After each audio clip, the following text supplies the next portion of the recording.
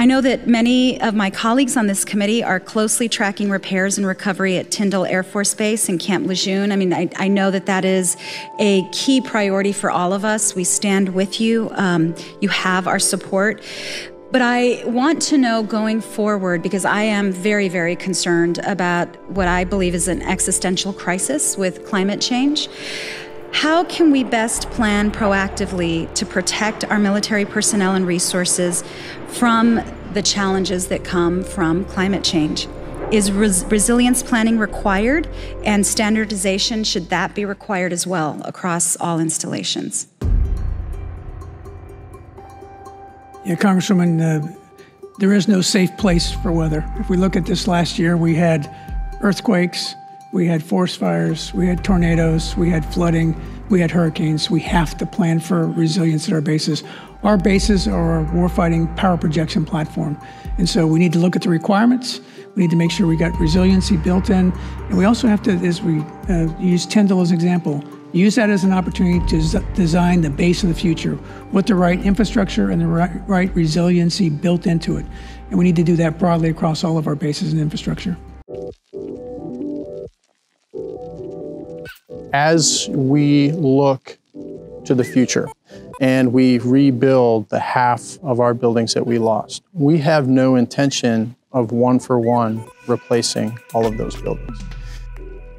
Tyndall Air Force Base, like many other bases in our Air Force, was very disparate. It was built over, in our case, 80 years in a very piecemeal fashion. We missed an opportunity for efficiencies. How do we build centralized facilities, common use facilities? So one of the things that we did as we began the master planning process was we asked that question. We have two sides of the base, a flight line side and a support side.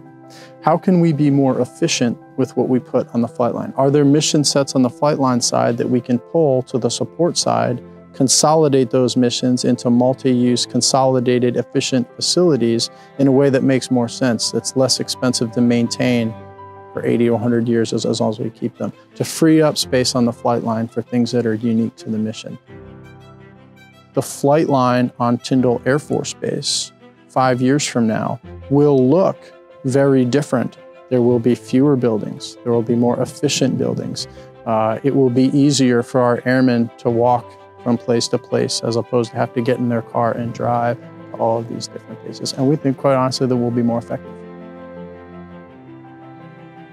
I will tell you one of, if not the biggest lesson that I have learned is how important it is to empower subordinate commanders, especially squadron commanders.